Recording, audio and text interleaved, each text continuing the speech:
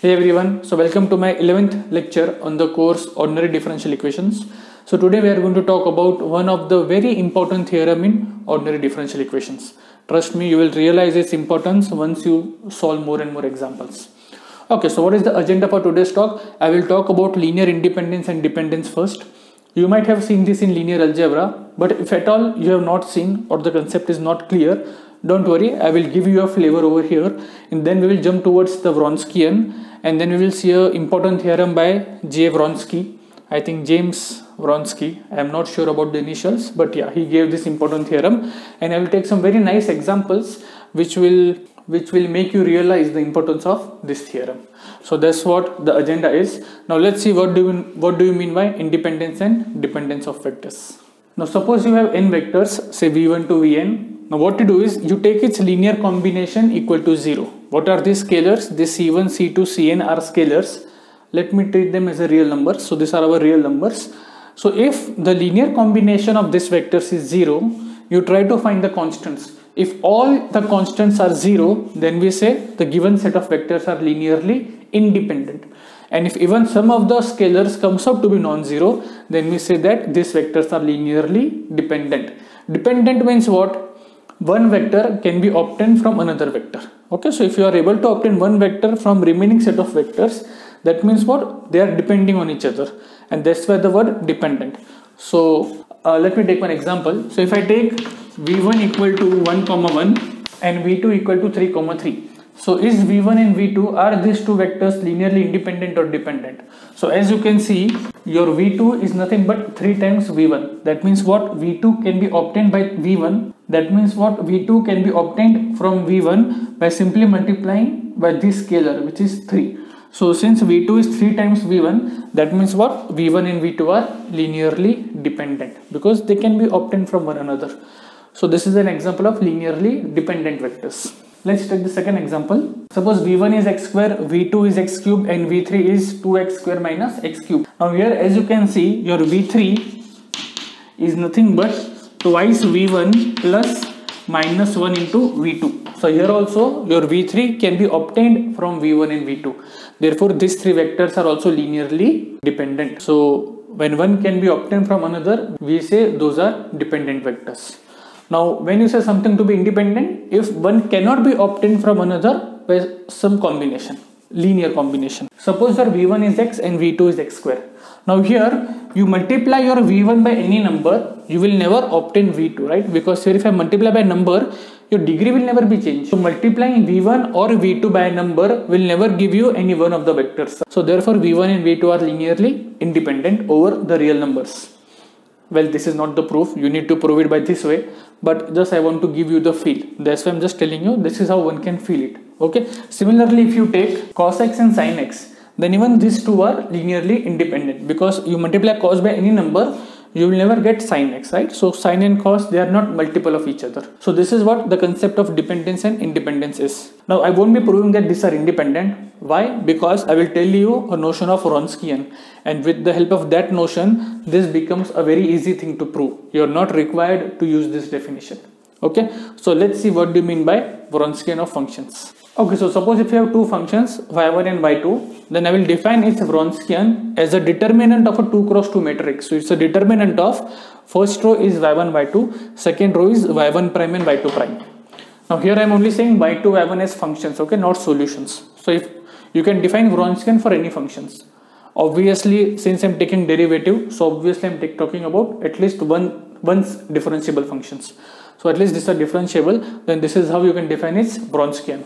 Some author also take it as this way, and you can see that this value will be same as this value. Okay, determinant of this 2 cross 2 matrix will be same as determinant of this 2 matrix. Why? Because determinant of a matrix is same as determinant of its transpose. So therefore you take any one of them, is fine. I will be preferring the first one. So this is how you define the Wronskian for two functions. How will you define the Wronskian for three functions? So if you have y1, y2, y3 as three functions, not solutions, three functions which are twice differentiable, then you can define its Wronskian as this 3 cross 3 matrix. First row, the functions, second row, its first derivative, third row, its second derivative. And similarly, if you have n functions, say y1 to yn, then we define its Wronskian as first row will be the function, second row will be the first derivative, and last row will be the n minus 1th derivative. So if you have n functions which are n minus 1 times differentiable, then you can define its Wronskian in this way. So this is how you can define the Wronskian of n functions. Okay, now let's see the connection between linear independence dependence and the Wronskian. So suppose if you have two functions which are linearly dependent, I am only saying functions, okay, not solutions. So if y1 and y2 are functions which are linearly dependent, then their Wronskian has to be 0 everywhere. Okay, for all values of x, your Wronskian is always 0. Now it's a very easy proof. y1 and y2 are linearly dependent means what? y1 can be obtained from y2 or y2 can be obtained from y1 by some scalar multiplication. So what do we have here is y1 equal to c times y2, where c is what? Any constant. So now what will be our Wronskian? This is the definition. Substituting the value, what do we get? c y2, y2, c y2 prime, y2 prime, and the determinant is nothing but 0. So if you have two functions which are linearly dependent, then its Wronskian is always 0. And the same theorem or the same fact is true for three functions. If you have three functions which are linearly dependent, then the Wronskian will be the determinant of a 3 cross 3 matrix, y1, y2, y3, first derivative and the second derivative. You try to find the determinant, it will come out to be 0. And this is true for n functions as well. If you have n linearly independent functions, then its Wronskian is always 0. Okay, so this is a first important fact which one should observe. You must have seen mathematical logic as one of your subject, right, or one of the topic. What you have learned over there, if P implies Q is a correct statement, then its contrapositive is also a correct statement. That means what? Negation Q implies negation P. So here dependency implies Wronskian is 0. So what will be the contrapositive? If the Wronskian is non-zero, then the functions are linearly independent. So that's the second fact. If the Wronskian is non-zero, then y1 and y2 are linearly independent over some interval. I will talk about the interval when I will state the theorem, but this is what the contrapositive becomes. And now you can see why your sin x and cos x are linearly independent. Because if you try to find this Wronskian, y1 and y2 sin x cos x, what is derivative of sin x? Cos x, what is derivative of cos x? Minus sin x. And if you solve this, this will come out to be minus 1, which is non-zero. So since the Wronskian is non-zero, therefore sin and cosine are linearly independent functions, okay, over real number.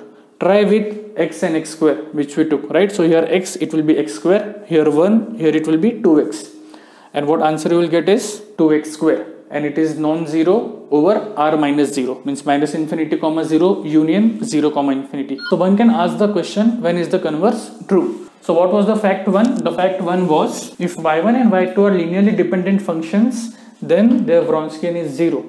So is the converse true? That means if the Wronskian is 0, can you conclude that the functions are linearly dependent? Answer is no. So I should give you a counter example, and the counter example is, if you take y1 as x mod x and y2 as x square over the interval minus 1 comma 1, then over this interval these two functions are not linearly independent. So first thing is, let's try to find this Wronskian. So what is the Wronskian? It is y1 y2, derivative of x mod x is 2 mod x, then derivative of x square is 2x, and when you try to solve this, what you get is, you get Wronskian to be 0. So Wronskian of these two functions is 0, but we will see that over this interval these two functions are not linearly dependent. These are linearly independent. So Wronskian 0 does not imply that the functions are dependent. They can be independent. So let's try to prove why they are linearly independent. So if we have the linear combination of y1 and y2 equal to 0, what we want to prove? We want to prove c1 and c2 are 0. What is y1? X mod x. What is y2? X square. Now this is 0 for all x. Okay, so you keep on changing x over this interval, your linear combination is 0. Now what question is, if such a thing is there, what is my c1 and c2? Now suppose, since this is true for all x, this is true if I replace my x by 1 by 2. So if I replace my x by 1 by 2, still this is true. So what do I get? I get c1 by 4 plus c2 by 4 equal to 0, and this is nothing but c1 plus c2 equal to 0. Now this is also true if my x is minus 1 by 2, because this is true for all x. So this equation is also true when I put x equal to minus half. When I put x equal to minus half, this is nothing but minus c1 by 4 plus c2 by 4 equal to 0. And this is nothing but minus C1 plus C2 equal to 0. So we got these two equations. You add them up, you get C2 equal to 0. You put C2 equal to 0 here, you get C1 equal to 0 as well. So here if the linear combination is 0, then these two functions are linearly independent over this interval.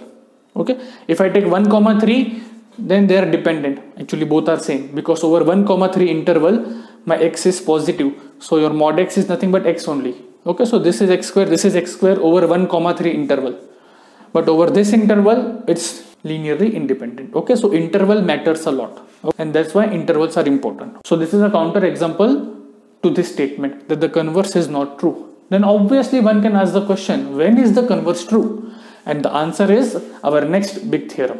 So let's see what the theorem is. Okay, so here is our important theorem. Okay, so what does the theorem says? If you have a second order linear homogeneous differential equation where P and Q are what? They are continuous functions of x over some interval I. Okay, so there will be some interval over which they are continuous. For example, if your P and Q are suppose sin x and cos x, then they are continuous over whole real number. Suppose your P of x is 1 by x and your Q of x is 1 upon x minus 1. Then what will be the interval? It will be whole real numbers except 0 and 1, because at 0 and 1 P and Q are not continuous. They are not defined, hence not continuous. Okay, so that's why this interval I is there. Okay, so it's the domain of continuity for P and Q. So if y1 and y2 are two solutions of equation 1, then they are linearly dependent on I interval if and only if Wronskian is 0 at some point in that interval. Okay, so this is what the theorem is. Now if you recall, just now what we proved if the solutions, or we proved that if you have two functions, need not be the solutions, if you have two functions which are dependent, then the Wronskian is always 0. That's what we proved. And I ask you, when is the converse true? Here is the answer. So when is the converse true? If the Wronskian is 0 and those y1 and y2 are the solutions of some differential equation, then they has to be linearly dependent.